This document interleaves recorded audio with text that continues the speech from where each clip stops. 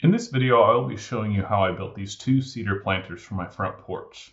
This is a quick project that you can finish in a day or two with very simple tools. First up, I lay out the wood. For this project, I bought a few 8-foot cedar 1x from my local big box store. Up next, I cut them all to length at the miter saw. Using the stop block at my miter saw station made this easy, but you could use a circular saw or even a hand saw for this.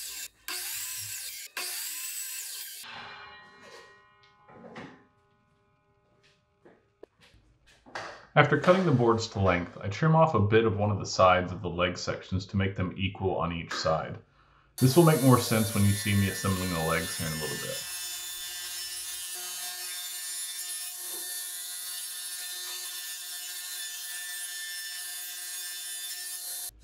Before assembling the legs, I need to drill pocket holes in one side of the leg. I also pre-sand them so that I don't have to work into the corners later.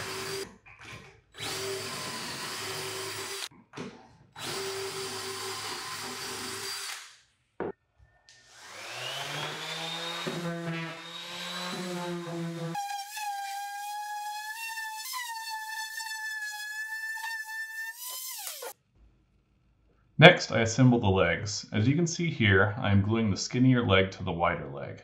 This will ensure that the legs are approximately the same width on each side.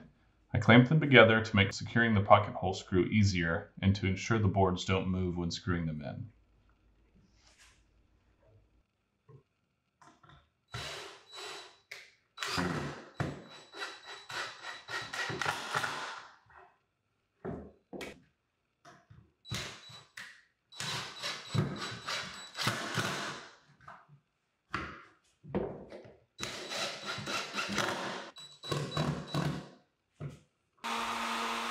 Up next, I route a chamfer into all of the sideboards. You can do this with a handheld router or using a router table like I did here. If you're feeling really retro, you could even do this with a block plane.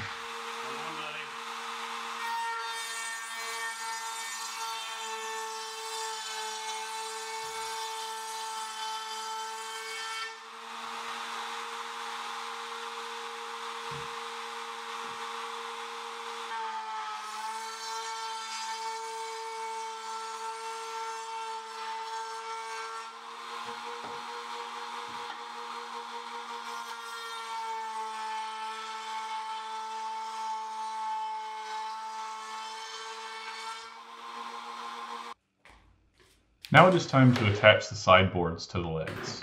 One tip to keep these square is to attach a straight edge to your bench and butt the legs up to the straight edge to keep everything square.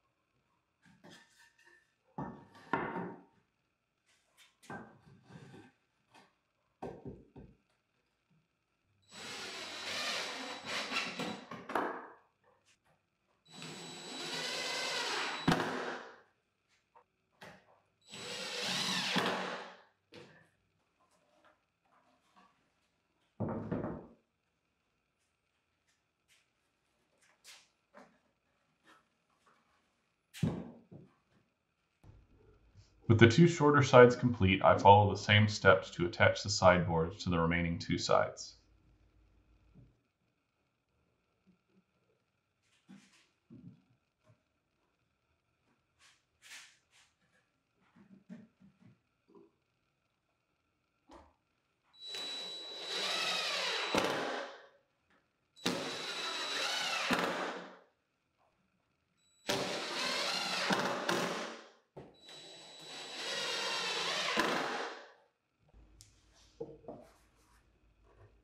Up next, I need to assemble the bottom of the planter. I start by attaching two runners to the long side of the planter.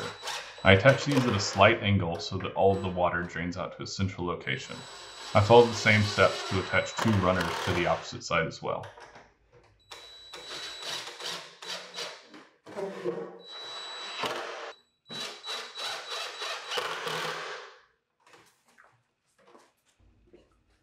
Then I simply lay the boards onto the runners, making sure I leave a gap in the middle and then screw them into place. This gap in the middle is going to be used to drain water out to a central location.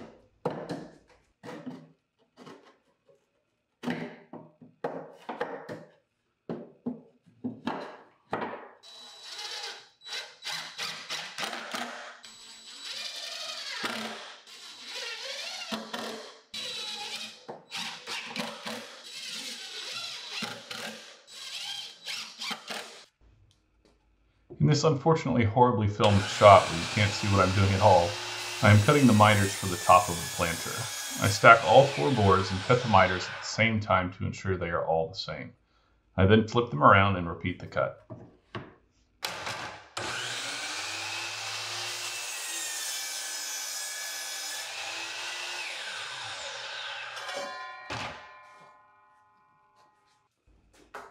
With the boards laid into place, I check to make sure that the spacing around the edges is consistent.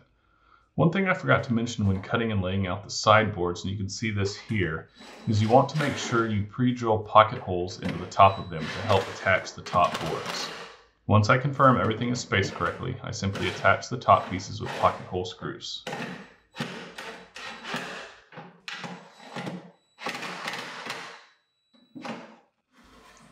Next, I lay down a barrier to cover the bottom of the planter. This is to ensure all of your soil actually stays in the planter, but still allows the water to drain through.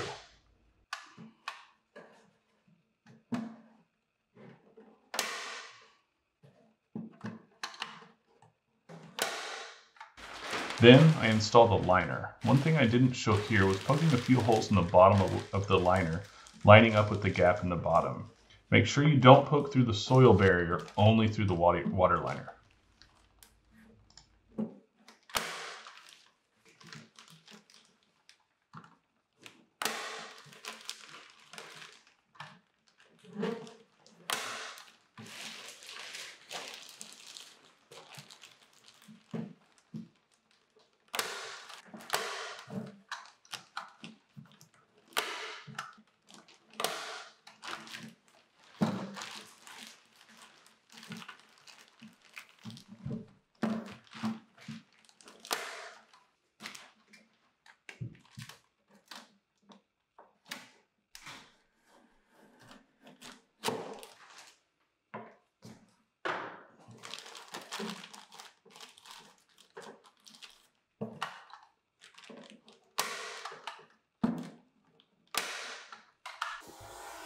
This next step is completely optional, but since the natural color of the cedar didn't match the color of the stone on our house, I decided to stain it a bit darker.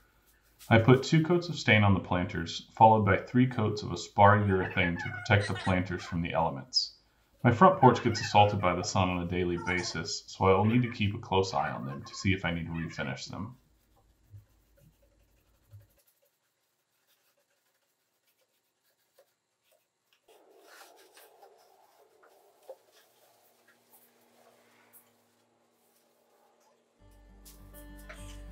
And with that, the planters are finished. All that's left is to fill them with some soil and get to planting. If you found this video helpful, I would really appreciate a like and a subscribe. I have included a free SketchUp file below that shows the exact measurements I used for this project. If you end up using them and build this yourself, please let me know how it goes and feel free to send along a photo of the finished product. Thanks again, and I'll see you again soon.